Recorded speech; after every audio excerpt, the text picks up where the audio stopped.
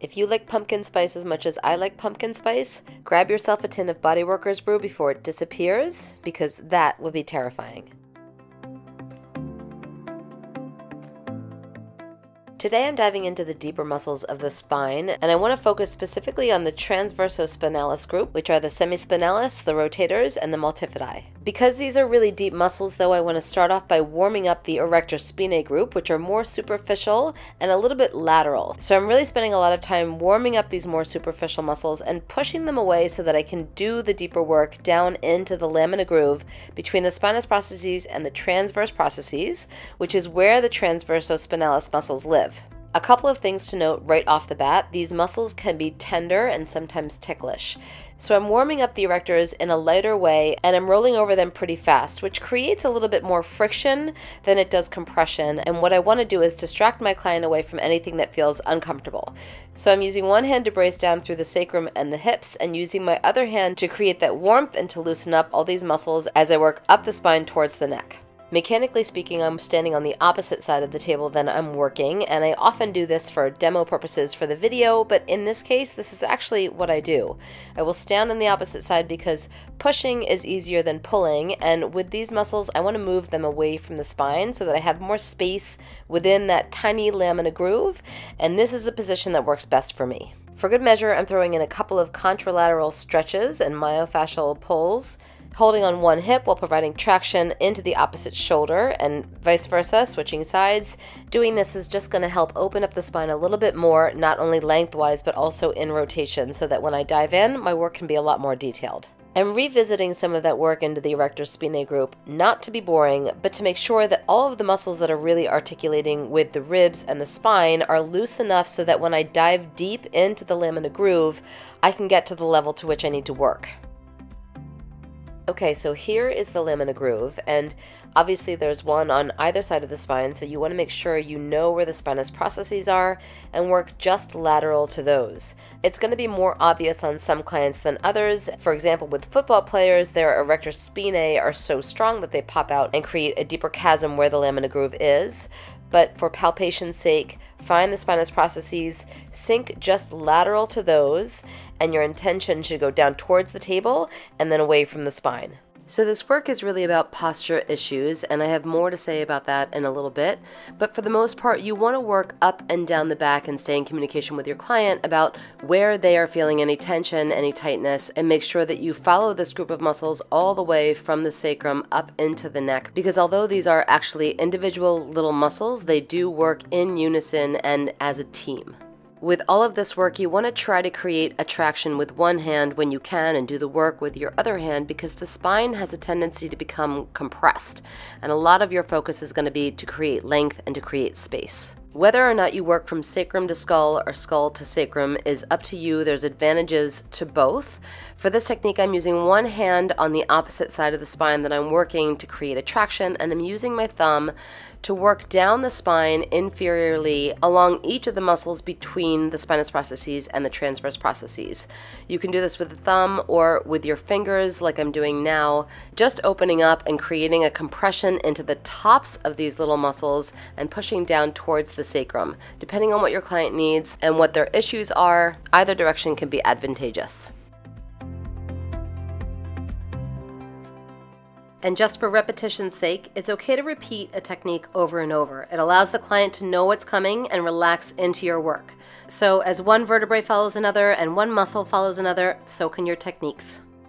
As I make my way down into the low back, I want to create a little space. So I'm using my left hand here to sink into the SI joint and using my right hand to create length throughout the lumbar spine. And my focus is really about the fact that the multifidi muscle actually comes down and lays flat on the sacrum. So I don't want to forget that connection and acknowledge the sacrum's important role in how these muscles act. These tiny little muscles are given the big role of posture, so extension of the spine very specifically, and I want to use that knowledge to my advantage.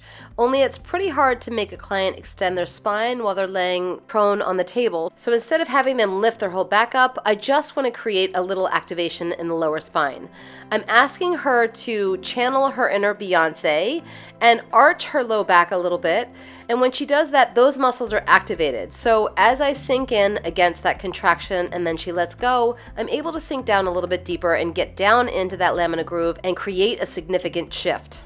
You can do this working your way up through the thoracic spine, but obviously as you move up, the actions that your client is doing has to shift a little bit, so just ask her to lift her back slightly up towards the ceiling. None of this needs to be big. The only thing that needs to happen is that the contractile fibers need to be fired, and once that happens, the action potential has been reached so that when she relaxes, that dip in relaxation is the moment that you sink deeper. I don't know if you noticed, but I shifted my intention of compression, which can make a huge difference. It doesn't look like much maybe on the screen, but I'm now working intentionally inferiorly as opposed to working superiorly.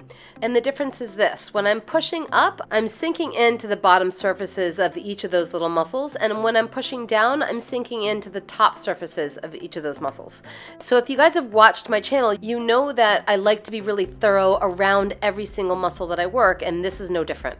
A quick tip to add to your expertise: if you use one hand to apply a resistance on the sacrum, that contraction is going to be a little bit stronger and they're going to have a better idea of exactly what to do. To elaborate on this, I'm using my left hand, my fingers, and my thumb to sink in on either side of the sacrum into the SI joint. And as she contracts, I'm sinking down towards the table and out away from her and slightly up towards her shoulder. Lots of directions happening here. Compressing into that muscle, and then when she relaxes, working through that muscle up superiorly and creating space, opening up the lamina groove and helping these muscles to let go.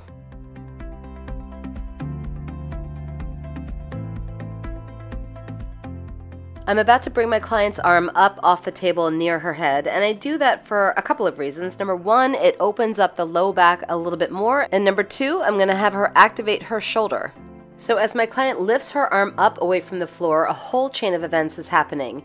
There's an activation of muscles around the shoulder that are enabling this movement to happen, but there's also a stabilization happening in the back, and these are the muscles that I'm targeting.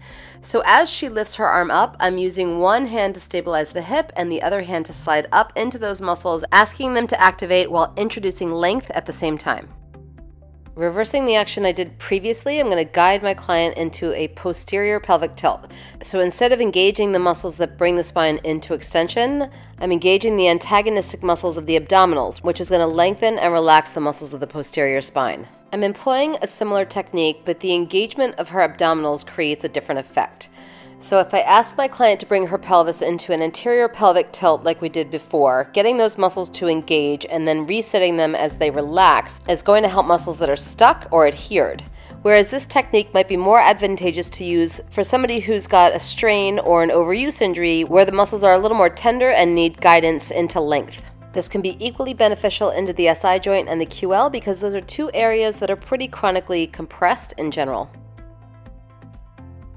If your client's having a hard time creating an anterior and/or a posterior pelvic tilt, a good idea is just to take the bolster out from underneath their ankles. That's going to lengthen the legs a little bit, bring the pelvis down, and help the back to open up. This is a subtle difference, but one that plays into posture itself. So the minor adjustment of straightening the knees is going to lengthen the hamstrings, which is going to tilt the pelvis slightly posteriorly, and you can use this moment to talk to your client about how they sit or stand that might be helpful to them.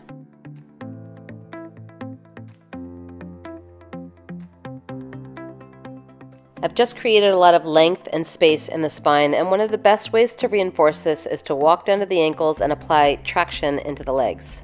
And because I think repetition is so important to learning in general, I'm going to have my client repeat the action of a posterior pelvic tilt as I apply a resistance, and then when she's done, reinforce that work up into her spine.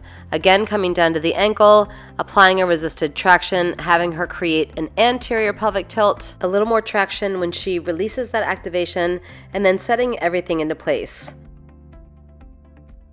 The other handy dandy trick you have up your sleeve is a pillow. Placing a pillow under your client's hips and abdomen is going to turn their lower thoracic and lumbar region from a concave space to a more neutral space. I've done a lot of work from sacrum to skull and from skull to sacrum, but I'm going to switch it up and move a little more laterally and create a little more friction. Kind of like opening up one side of an accordion, placing the bolster under my client's abdomen has created a lot of space between the spinous processes and therefore some space between the transverse processes as well. So my ability to sink into the lamina groove has increased with this position, and I want to take advantage of that and do really detailed work into these tiny muscles. I'm using one hand to support the other, and I'm drawing tiny little circles up the lamina groove until I find something that I think is significant. My rule of thumb when this happens is if I find something, I always want to check in with my client, because there are often times where I can find something that feels significant, but my client will feel nothing. And what I really want to address is pain. There's lots of things that feel different or unique, and I don't want to do a lot of work on something that may not be quote unquote normal, but is normal for my client. If I do find something that is significant for my client, one of the main ways this can show up for the transversospinalis group is to feel like a limitation in what the ribs can do or the ability to take a deep breath in. These tiny little muscles can have a deep impact into how the thoracic cavity moves in general. It's because of this that I want to take advantage of some breath work. So I'm going to have my client breathe into her low back using her QL to pull her ribs down towards her hips, and then I want to have her breathe into her rib cage, pulling her rib cage out laterally. These are two different breaths with two different intentions, but all play a role with how the paraspinals interact. While I'm down in the lumbar aspect of the lamina groove, I'm going to have her take that deep breath into her lower back. As she breathes in, I can feel those muscles get longer and more taut, and as she exhales, I can feel them soften, and this is when I want to sink in. I want to remind her that when she exhales, that she can deflate all the way out, and this is an extra step to take when working with breath that can raise a lot of self-awareness around how deep or shallow your client might be breathing in general. As I move up into the lower thoracic spine, I want to ask her to take that breath into her lateral rib cage. So remembering that the ribs articulate with the transverse processes, there is an important role that the ribs play into how these tiny muscles of the spine are going to act or not act. I can also create a contralateral distraction into the hips. So I'm using my left elbow to sink into her right hip while I work on the left side of the spine. But what I'm constantly doing is reminding her that posture is not just about sitting up straight. It's about what the hips do, it's about what the ribs do, and it's about how the legs act. So in this last technique, as I sink into these muscles of the lamina groove, I'm asking her to bring her intention towards her knees and visualize bringing her knees up towards her chest. So she's not really doing it, she's not physically able to do it as she's laying in this position, but if she slightly activates these muscles with just the intention, all of the muscles of the spine are going to act as stabilizers, and that's the bigger picture awareness I want her to get. Posture is not just about the back, but how the body moves as a whole. Thanks for watching, you guys. I've got a part 2 of this video with some pretty cool side lying and supine techniques coming up. But for now, I just want to say a quick thank you to all my Patreon supporters. Your contributions make all of this work possible. If you're interested in heading over to my Patreon page for extra clips and deeper content, please click on the link in the description below.